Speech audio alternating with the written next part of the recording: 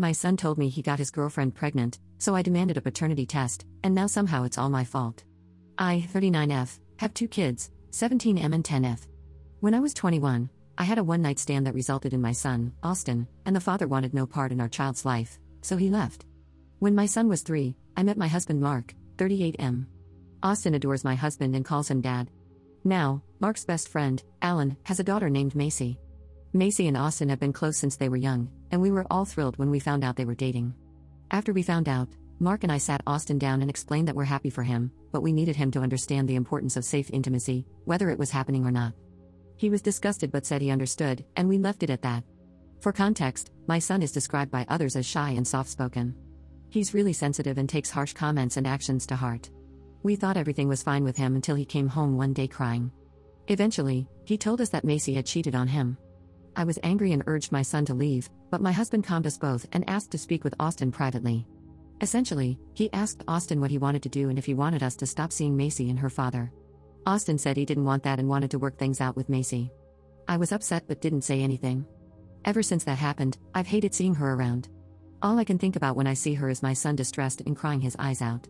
I act cordial around her, but I don't like her. Around February, Austin came home looking rather upset again, so I sat down with him and asked what's going on. I wasn't expecting him to tell me that Macy's pregnant.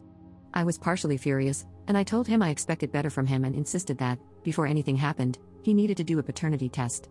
He was angry that I suggested she cheated again, but I didn't like how she was suddenly pregnant.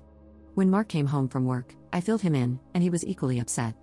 We all sat down and discussed it. Austin explained that I demanded a paternity test to be done, and Mark wasn't happy to hear that. I explained that she's cheated before, she could have cheated again. That led to a huge argument before we all calmed down. I asked if her parents knew, and as it turns out, they didn't yet. He said she agreed to tell them tonight.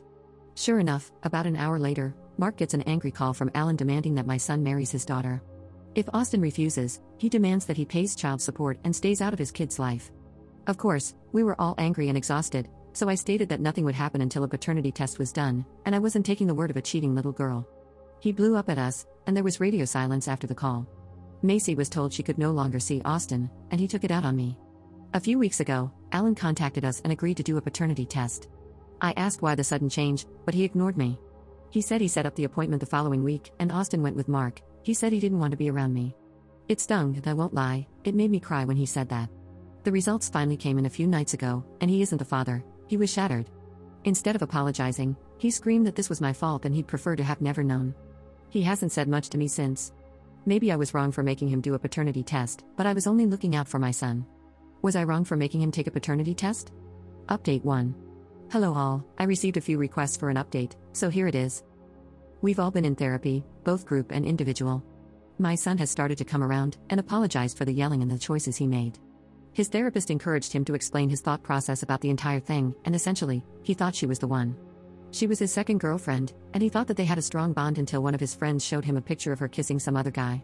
It turned into a big fight, and only escalated when he found out they had slept together.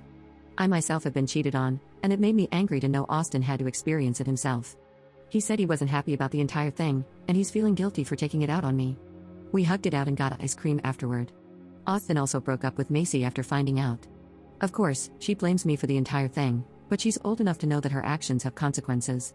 She hasn't been handling it well, apparently lashing out at everyone possible, and attempting to egg our house. Austin has been quiet, but I can tell he's starting to accept what's going on, and he's been spending more time with friends. I've been giving him his space, and I think that's helped in the long run. Macy has also given birth recently, and we know who the father is. Unfortunately, the father was Austin's best friend, Chris.